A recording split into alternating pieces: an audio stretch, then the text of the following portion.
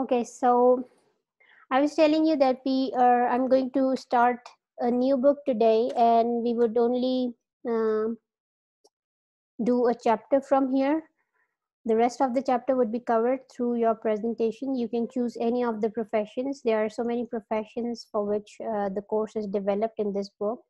And this book is called as Developing Courses in English for Specific Purposes. Okay. And this is by Helen Bastukman. So I'll be doing 8 chapter with you, English for thesis writing. Otherwise, it has chapter that consists of content that tells you how to develop courses for medical doctors, for policemen, and others. Okay. So if we could see the content of this chapter, basically it is divided into section. The first section is already covered by us in through the other book, right? But here, we would be doing some case studies basically, right? So here it is, academic literacies in visual communication. You can develop courses for them. English for medical doctors, English for police. But what we are doing together in the class is English for thesis writing. Okay. So we would see what are the needs when a course is developed. What are the problems that students are facing, and the university, basically, it really depends if a university is asking you, or uh, if an organization is asking you, right? Depending on whether it's a course of EAP or EOP, right? So this English for thesis writing basically lies in EAP, right? And the chapters that you would be preparing for your presentations, like English for medical doctors, English for police, and that would be for English for occupational purposes, right? So I've chosen this chapter because this can be of your concern also. So English for thesis writing, basically, this cannot be taught as a course, right? Apart from research methodology, students still need guidance in order to write a thesis. Okay. So they need to be taught about the particular kind of language that is used in thesis writing, right? Now, what is this thesis writing and how you can develop a syllabus for it? Now, the first thing that we are told here, it really depends, but here in this chapter, they have talked about workshops instead of a full-fledged course, right? Because, thesis is something that is done at the end of your degree. That's the last thing you do to get your degree. So it's a race against time. You have less time and you have to write a full-fledged thesis or a thesis report, whatever the requirement is. So students cannot take a full-fledged course. They need something that is told to them quickly, and that can, of course, guide them. They are final year students or final semester students. Of course, they can write. But how to write a thesis, it's just not about the language, but the structure as well that needs to be, taught to them. Now, what happens is,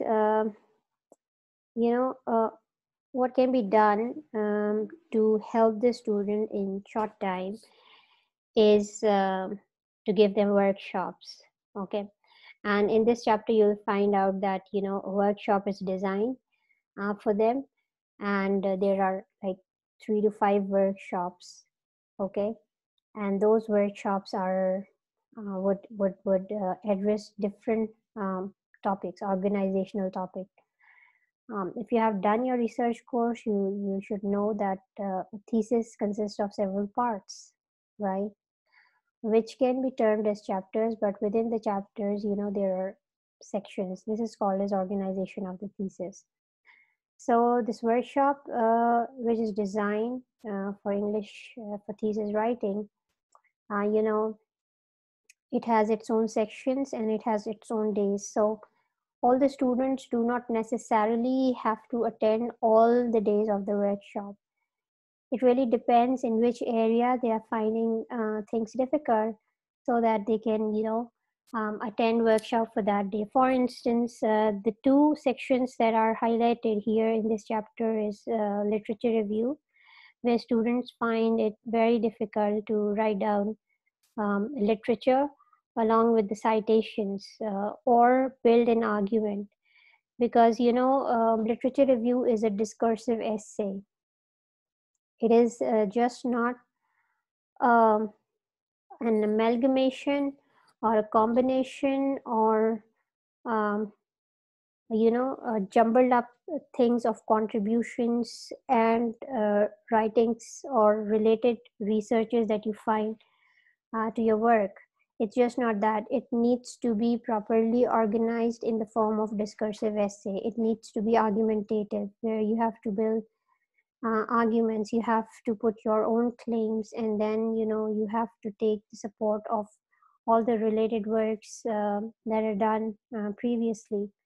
Along with that, technically you have to arrange it properly along with the citation, with whatever citation style is asked of you, right?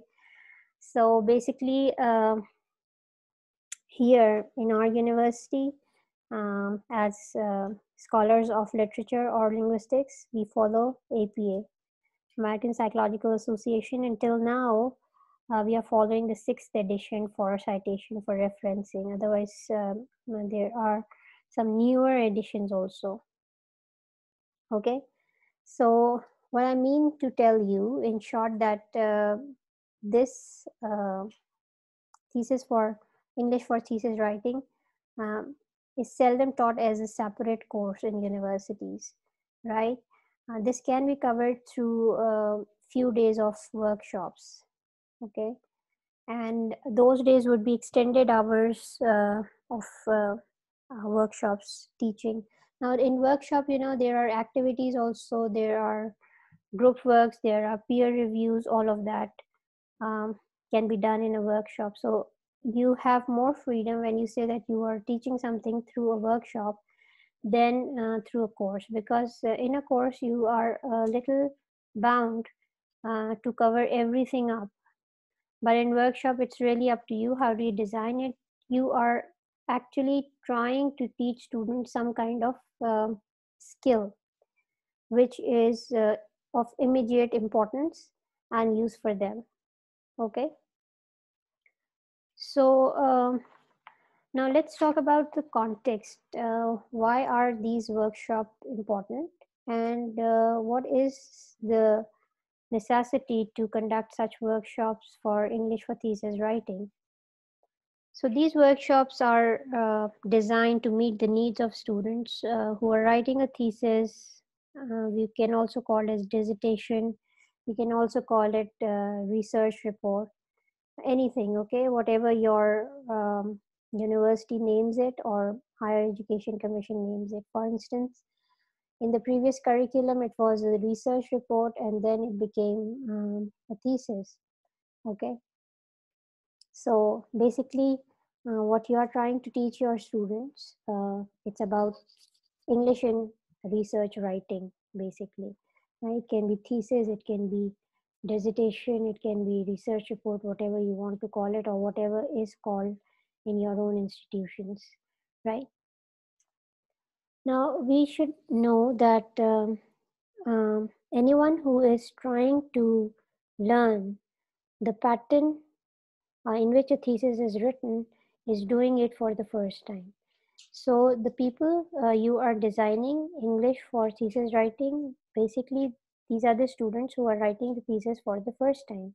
Okay, had they written one or two theses, then it would have been different. They at least knew the organization of the thesis or something about the language of the thesis as well. But students who would be attending your workshop that you are trying to design for thesis writing is by the students who are doing it for the first time. Right. Now, why is it important? Just hold on. Why is it important? Sometimes people learn English for optional purposes. Okay, they learn it or they do not learn it. It would not impact their work um, as much as it can when it comes to thesis writing, because in many of the universities abroad, if I would talk about, a thesis is mandatory, okay, to get the degree. So in the previous curriculum, when we started BS English, it was compulsory and everyone had to do that.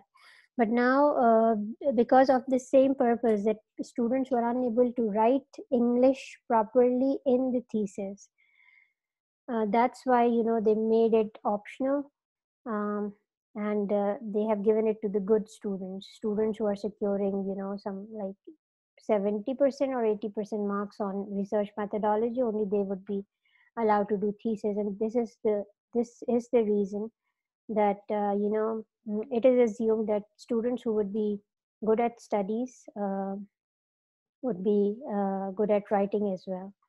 So the first thing about thesis writing, you might be good at research, you might have wonderful ideas to explore, but if you are unable to write, then you cannot write a thesis or a proper research paper or whatever research related writings you are about to do, right? So in most of the countries, in the universities of most of the countries, this happens to be mandatory in order to get the degree. So students have to do the thesis. So in order to improve their writing in thesis, they can attend these such workshops. Okay. Now the thesis should reflect students' efforts and time and his understanding of the topic, right? As I've already told you, that students can come with wonderful ideas to explore, to investigate for their research and for their thesis. But if they're not good at writing of the language, then there are problems. Okay, because they are putting efforts. If even someone is producing a bad thesis in a sense that with bad English, even then she has to put a lot of effort, and then it would be waste of effort and time.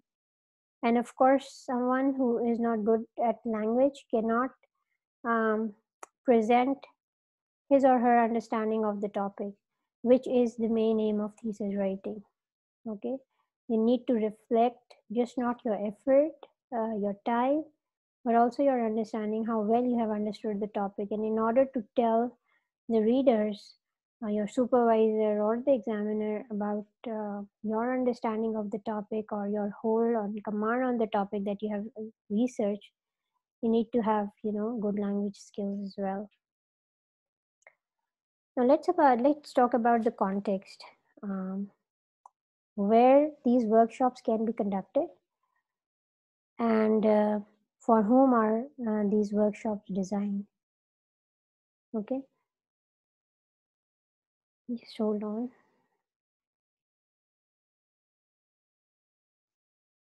Okay, now these workshops can be conducted at private places. I mean, um, at private institutions or private places can be rented for them, but these are usually conducted inside the universities, which will hire you for English for specific excuse me, English for specific purposes, right?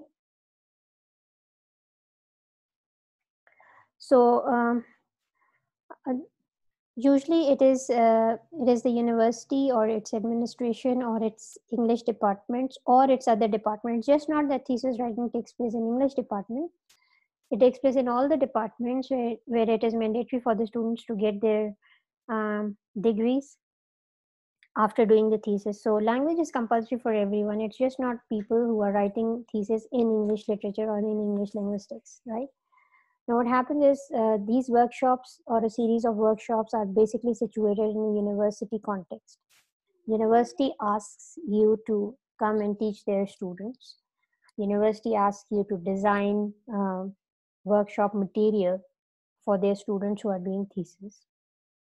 Okay, and our university actually did arrange classes, I think back in 2019, and the task was given to the Department of English. Now, students who were doing thesis, who had already done their coursework or they were in the last semesters of the coursework, they would come after the university was off. Okay, they would come in the second shift, like at 3 o'clock, and we used to teach them language, just not the general kind of language or English grammar. We used to teach them English for thesis writing. Many of them were science students. Rather, most of them were science students who were facing difficulties in organizing their literature review and in presenting their ideas, right? Otherwise, while they were compiling their results, it's easy for them because it's very much scientific, it's very much objective. Okay, and people who are doing quantitative kind of research, so it again becomes even easier because they are doing it with numbers and lesser with words. But in any case, none of the thesis can be devoid of language, whether it's a science thesis, it's a maths thesis, it's a physics thesis, and of course, if it's a thesis of literature or linguistics. Okay, so the context is basically these workshop series are situated in a university context, and these are developed for a range of students from many in any discipline, right? As I've given you example also, because I was a part of the workshop in which we taught students how to write research, how to do research writing. So you are not going to organize or arrange this workshop with your students or with your subject in mind. You would be doing it for many people, okay, from different disciplines, right? Now, what happens is, now what are the problems that are reported to the university administration that they ask people to design such syllabuses? They might be presenting the need that students are facing difficulties in different sections, as I've named just a few, and two of the sections are highlighted here. So here, basically in this chapter that is given in your book, we are told that students from different universities were reported to find problem in writing of literature review, and that became an area of difficulty, right? So the resource person did not know the students of and their discipline also. He was only told to design English for thesis writing, okay, without telling them about the specific students, because when a university is are arranging workshop, it is arranging workshop for all the students who might be doing thesis writing. So the target audience, the first problem that you might face if you are designing such kind of workshop material is that your audience is not fixed. Okay. Similar is the case when we arrange and organize workshops for data analysis techniques. For instance, we are, teaching them SPSS. So SPSS is not specific to one discipline.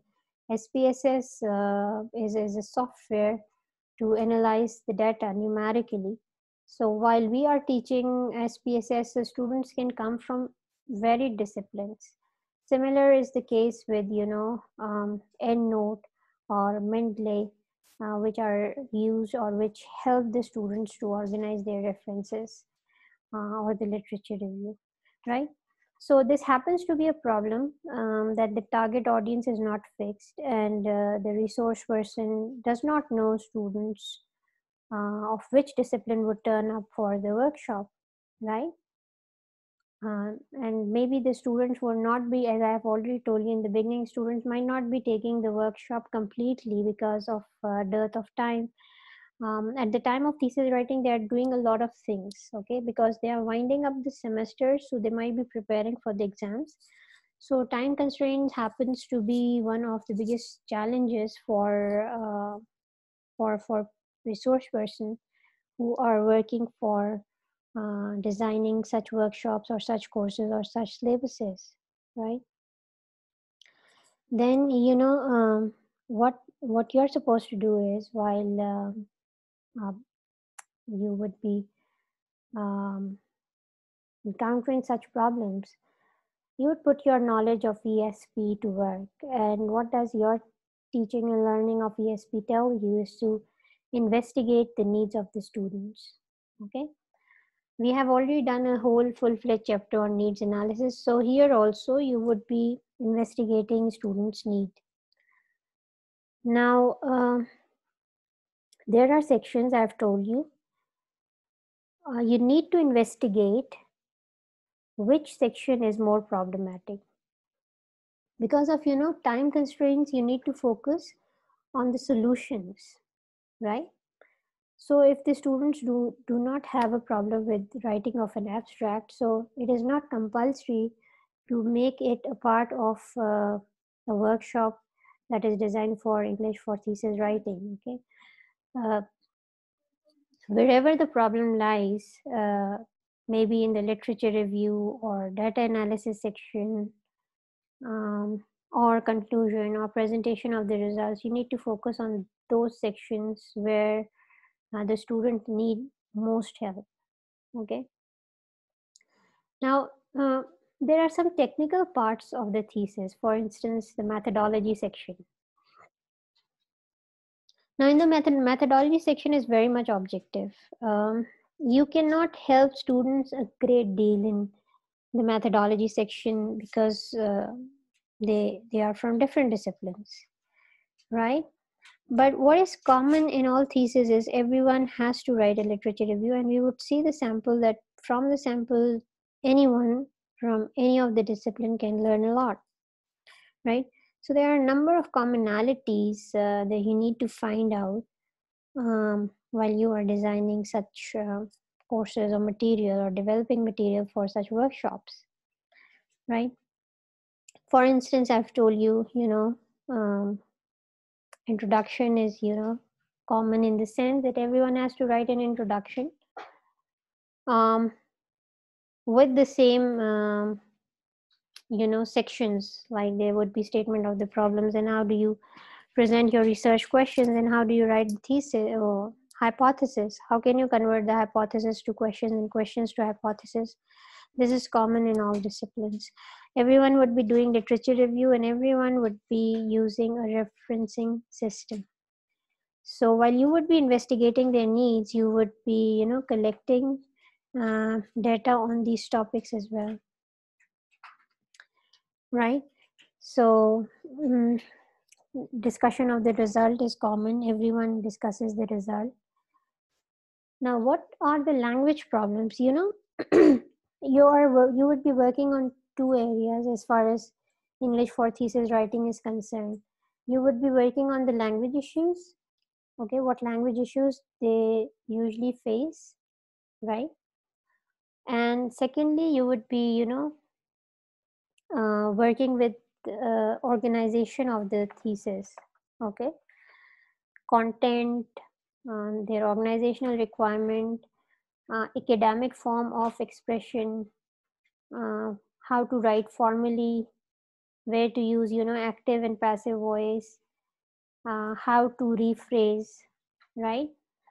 Because, in literature review, a lot of rephrasing along with adding your own argument is required. I don't know how many of you know about the Turnitin software and plagiarism issues. So, if you are copy pasting things from others' work, even if you are acknowledging it, then also you get a high similarity index, right? In order to avoid that, you need some language skills, okay? And in order to do that, you need to, even if you are a teacher, you need to of ESP, you need to teach this skill to the students also, how to rephrase, how to paraphrase, okay? What is essential, how to skim. Thesis writing needs a lot of language skills, okay? a person who's doing thesis needs to read a lot of research work related to his field. Okay, so when he's reading a lot of things, he needs to arrange them. He needs to, at times, he needs to paraphrase them, at times, he needs to rephrase them, at times, he needs to, put his own arguments between two works, along with acknowledging people's work through citation. In-text citation, we call it, and then you have to refer it outside also. So, a lot of language skills are required to do that. Okay, that is why here also in this chapter it says that literature review becomes the first problem of people who are writing thesis, right? So it's not a usual kind of a needs analysis. It's an unusual needs analysis that needs to be conducted in order to investigate students' needs, right? Why is it unusual? Because people are coming from different disciplines, or people are expected to be coming from different disciplines, right? As I told you, that university organized just one workshop for everyone, and that was handed to the English department to teach the students. And we received students from the science section, we received students from the management, we received our own students also in that workshop. So we had to design something that can cater to all of these students and could help all of them together. So they were doing activities together, and they were learning similar things also. One thing that was common and that made our work a little easy was that everyone at our university follows APA. Okay, so the workshop, one section of the workshop aimed to teach them referencing skills also, so that they learn how to do the references, or how to acknowledge, how to do the citations, right? So when we talk about developing courses, we always talk about the needs analysis, right? And the needs analysis here is a different kind of needs analysis, because people are coming from different disciplines, one thing. And then a thesis has a lot of sections, at least 5, right? So when a thesis has these sections, so maybe people have difficulty in different sections, just not one section. Okay, so you need to check where does the difficulty lie, okay, or which are the areas where most of the students are facing difficulty. So you are, because your time is short, you're not giving them a whole full-fledged course, you are just giving them a workshop of maybe 5 days, extended hours workshop. Okay,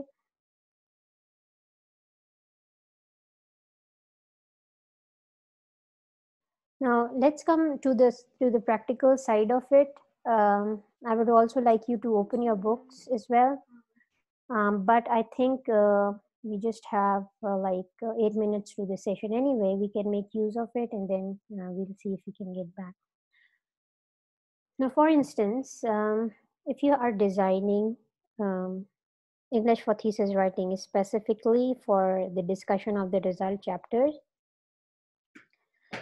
then in the result section, you need to make certain claims based on the results that you have got. Okay, and how do you get the results? You get the results through analysis.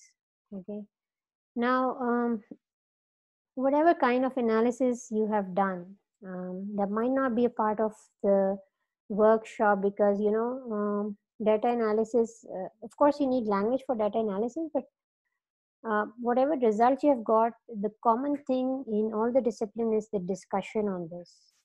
Okay, whatever results you have in your result chapter, you need to discuss the results.